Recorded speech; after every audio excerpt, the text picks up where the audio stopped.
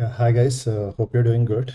So I'm back again with part 4 of Neet MDS 2025 recall. Uh, Main motto is to provide you the exact reference where a particular concept or a question was discussed either directly or in the application aspect of a particular concept or a topic. Okay, right?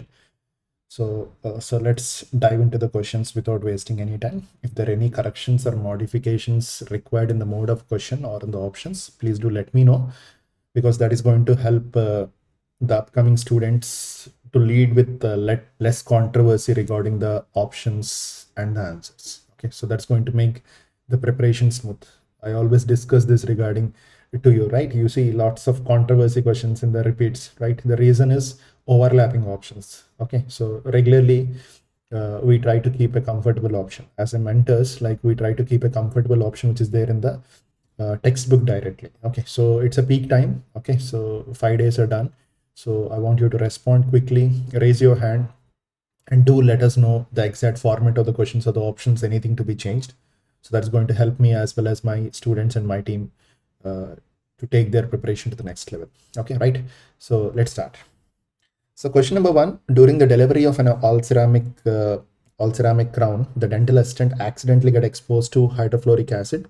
Which of the following is an antidote? I don't know the exact format of question, but probably this may be, okay, no one is going to intentionally take hydrofluoric acid. It cannot be accidental.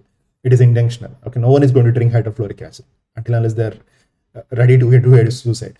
Okay, this is basically accidentally exposure to hydrofluoric acid means getting in touch with skin or hand. Okay, right? So that's what, like, if you read Dental Phillips or if you read MDSconquer website properly. So this is a known thing that hydrofluoric acid will come in contact with the skin, and we have discussed about this.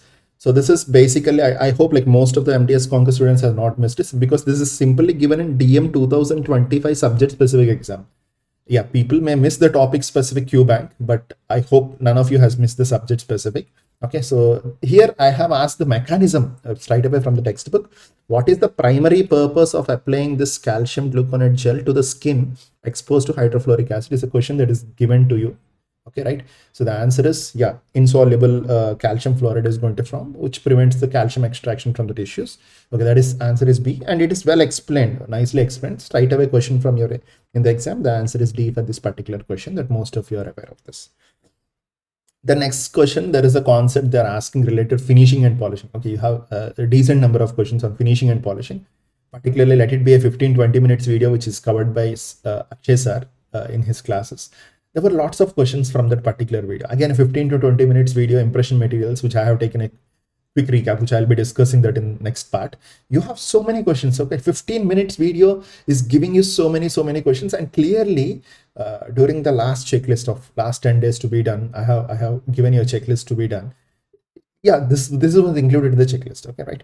So concept of glaze that most of us are aware. This question may sound a little bit new, but it is more of an logical. Like I strongly believe, like once I'm seeing lots of questions on the lab related stuff for Prosta and DM, the team has decided to do a lab oriented video, taking how the sprue angles and everything properly.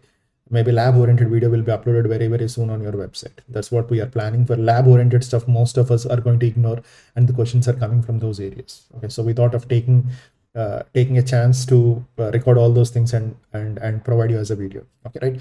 Here a 25-year-old underwent a ceramic crown, and how do you finish and polishing? You know that glaze we are going to apply after finishing and polishing. Okay, you apply glaze before that. What is going to happen? You're going to remove in the process of contouring, finishing, and polishing. The words clearly says apply over glaze or a natural glaze after you finish contouring, finishing, and polishing. The sequence is very nice. Okay, right? The answer is C. Of course, website is having a decent number of questions and discussions related to again, that's what I'm telling. Like this is basically, you read this, you understand this, you can easily apply this comments and get out the answers. Again, this is from Dental Material 2025 subject specific exam. Okay, then going to the ions are the materials which are a component of your dental base metal alloys. The most important complication that is associated with, or the disadvantage that is associated with the dental base metal alloys is they are health hazardous. Okay, that is one important thing. And particularly the most important thing that we have to make a note is hypersensitivity. That's what we have discussed. And nickel, we have discussed so many times, nickel is the one which is going to cause hypersensitivity reactions. Okay, and of course, if you check out AAPG, this is not something fresh. Okay, AAPG 2015 question. So they have given clear gallium, they have not mentioned, but beryllium they have mentioned. And the answer for that particular question in AAPG 2015, okay, is health hazardous. What is that health hazardous basically? Of course, it includes hypersensitivity, but you need to check out the most adverse effect. Okay, of course, if you check out the GT 19, you have a question. Okay, so role of beryllium in the nickel base metal alloys, you have a question. In that explanation part, they have clearly given, okay, is a carcinogen. Of course, it is going to cause hypersensitivity. So this is what the line I was talking about. Health hazardous was AAPG 2015 question. Again, a similar format. What health hazard is it basically? Of course, it causes hypersensitivity, most of the base metal alloys. The most important thing rather than the hypersensitivity, according to me, the best option according to Phillips is I'll go with option C compared to the other option. Of course, carcinogenic means it is going to cause cytotoxicity. Carcinogenic means it has a quality of hypersensitivity. Most of the options are right, but exact, if you check out the exact terminology that is being used in the dental Phillips, I'll strongly ask you to go for option C. Right. So then coming to the next question, again you have a question on finishing and polishing, right? And I see most of the students in the Telegram group telling this is a new concept. Whenever discussing regarding this, people are telling this is a new concept, the fill the form, but it's not a new thing. Okay, it was discussed a number of times, so many times it's being discussed. It is discussed in the quick revision, it's discussed in the pro live sessions, it's discussed in the offline, and of course it is present in your smart videos by Dr. Akshay, that finishing and polishing 15 minutes video. Okay, so during the restorative procedure, the clinician is going to maintain the rotary instruments through terminologies called as screwing and dressing. Okay, and what is basically dressing? Dressing is going to dressing what? Why we dress? Why we dress? Right? Why we dress is before dressing, what we do? We remove everything. Okay, we remove everything. We dress it fitly, and we going to maintain the shape and everything. Okay, so that's what I have clearly given example, and I have discussed nicely in the video. So that is what the question is, directly from the Dental Phillips textbook I have discussed in the pro live, and the question came from that area. Guys, you're lucky enough. Okay, so I'm jumping into the next question. Specific heat of a dental material is most clinically relevant to which of the following procedures? A little bit overlapping. Annealing can be also right.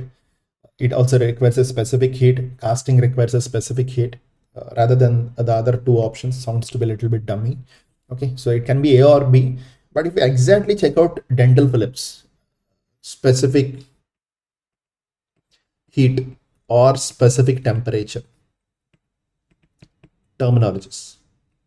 So these are more inclined to, according to Phillips, they are inclined to burnout. Burnout procedure requires exact wax elimination, requires exact temperatures. Okay, and wax elimination is basically inclined to casting, or in fact the casting also, your materials are going to have a casting range of temperatures, which range of temperature is going to produce a specific heat for the material to get casted. So keeping that in mind, I strongly believe option A is better when compared to that of the other options. Of course, the steps in casting procedure were nicely discussed by Dr. Akshay in his smart video. So this is what basically we are planning to convert into a practical video, like how we are going to do, what we are going to do, how the steps are going to be, why we are going to do the steps and everything. We are probably going to release the video in the next couple of days. Then coming to the next question, a clinical application based question that most of us are familiar regarding this. It's not completely a new concept, but that's what I'm telling. Okay, revising these things in the last couple of days, immediately hitting the right answer is more important in exams like Neet, because you have 40-45 seconds for each question. You cannot apply everything. So there should be a set of questions. Immediately you need to kick them out, and where you have bouncers where you can spend a good quality of time in coming out with the right answer. Okay, so the clinician noticed that the addition silicone impression metal is failing to set properly. Upon investigation, it was discovered that the assistant uses latex gloves during the handling. And what is the most likely explanation of this setting failure is a question. Okay, right? And most of us are aware that latex gloves should not be used when you're mixing addition silicone, because latex gloves is going to contain sulfur. That most of us are familiar. There's a GT, straight away GT question. And of course, if you check out Akshay sir's video, okay, so Akshay sir's video, the failure of elastomeric impression materials, again, this is a must-do topic. I told you, in the last days. I told you to check out these tables, okay, of both gypsum as well as this impression materials. So if you check out the uneven surface, rough surface, clearly mentioned for addition silicone, the surfaces agent such as latex that contaminates the material and inhibits the process of polymerization. That's what the question is basically. Okay, you have one question related to the sulfate, very nicely made. The options sounds to be very, very easy. You can blindly go with the option B, which was given in your GT, and of course, which was discussed very well in your impression materials by Dr. Akshay. So I'm going to the next question. Aims repeat, which are the following? Again, list. I have given the list to be done in the last 10 days. I told you to check out highest, lowest, surface energies, and everything. I told you to clearly discuss about ortho related DM question, because you have two ortho related DM questions. Which are the following is having least modulus of elasticity is a question, again straight away from the website. Okay, so nothing to think. So that's what I'm telling. This question was repeated n number of times in AIIMS, and it was there in AIIMS repeats. Okay, right? So the answer is B. Answer is D. Okay, right? I'm moving ahead. Then comes a clinical application based question, operative. Again, most of you are familiar. Options are very, very easy. Class 2 restoration done on maxillary first premolar, where you're going to use a different types of edging technique. That is your you're having some mesial overhanging. Okay, the main mesial overhanging is the mesial convexity. That is basically due to the mesial marginal developmental group. Okay, again the question is from your GT. Mesial marginal developmental group is present in maxillary first premolar. Okay, right? Clear. I think a very simple question that most of you went for right answer. Clinically, how you differentiate between a white spot lesion and hypoplastic lesion? Nice question, right? A very valid, nice question. If you check out my class related to the boot camp series, that's what I'm telling, like boot camp series, specifically stressing most of these things are done in GTs and boot camps. Of course, you have a strong video-based content along with properly actively made worksheets and notes. That is an extra benefit, definitely extra benefit. But I'm talking about the people who read in the last 6 months or last 3 months. It's going to be very difficult for covering each and every corner of the MCQ books, whatever you have, Sparshgupta, Neeraj Bhadwan, heavy books you have. It's not going to be possible. Like you are reading for the last 3 months. Yes, it is being covered in the bootcamp series pedo class by me. It's clearly mentioned the difference between the enamel hyperplasia as well as white spot lesion, clearly written in the video. Okay, disappears on wetting. Straight away, the question is hyperplastic lesion is not affected by hydration or drying, whereas white spot lesion disappears on wetting. How well it is. Okay, like you see, no, these questions can be answered by any student. I'm not telling that these questions are so difficult, but what I'm telling is, whenever you see something which is being exactly discussed by your mentor, scripted by your mentor, you see such a questions in the examination hall, you feel so comfortable. That's what these examinations really required, particularly students who are preparing for 3 to 6 months, or students who are giving this exam for the first time. Like for example, interns doing it for the first time, you'll feel so comfortable in the examination. Of course, repeaters who are repeating for GDC for 2 to 3 years, yeah, the game plan is going to be slightly different, but I'm talking about the freshers. I'm talking about the people who has a limited round of reading, limited stuff of reading. You see such a questions in the examination hall, I strongly believe that you are going to feel so comfortable in the examination. So I'm done with this set of questions. So I'll be coming back very, very soon with the next part of the video with 10 more questions. The very frequently asked question is, MDSconquer is providing you, as of now, it's providing you 2 online courses. One is Plan A, second one is Plan Pro. The major difference between the Plan A and Plan Pro is Plan Pro is going to have extra live classes. Okay, we are privileged, and I'm very, very happy that we are providing live classes. Okay, so you will be having 100 to 120 live classes throughout the year, and each live class will be 2 hours, and the live class timings are regularly 6 o'clock in the evening to 8 o'clock in the evening. Again, sometimes you can miss the live class. If you miss the live class is also available as a recorded version for unlimited watch. You can watch it unlimited times. You can watch it in the revision time. Right, so this is what the two plans we provide. Okay, contents are common for both the plans, okay, except the live classes and the recorded version of live classes. How many live classes? 100 to 120 overall live classes we have planned.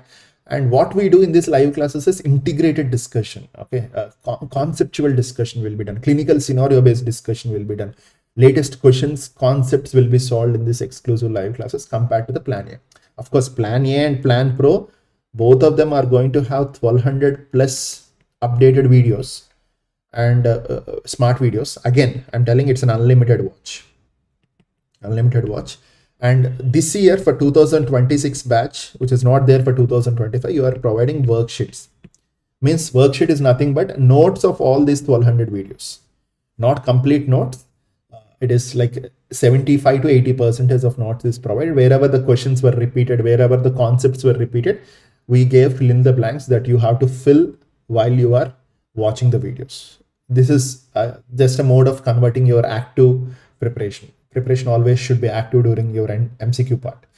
And of course, every day we have an activity on the WhatsApp, which is done only one institute in the country, which is doing this activity from past 10 years. Proud to say, I am the one who has started this WhatsApp activity first time in India in dentistry.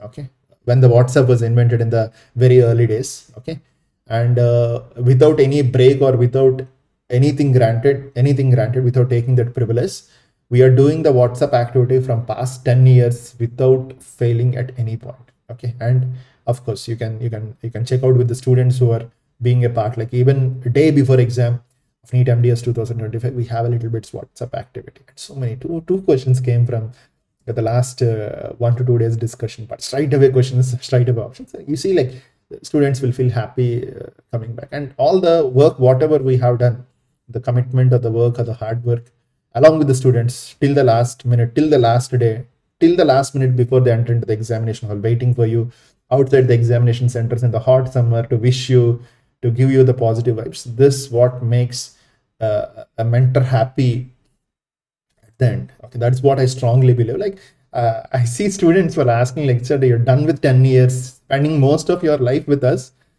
and don't you feel bored of this? Yes, of course I feel bored. I feel frustrated. I'm a human. I'm going to have some emotions with me.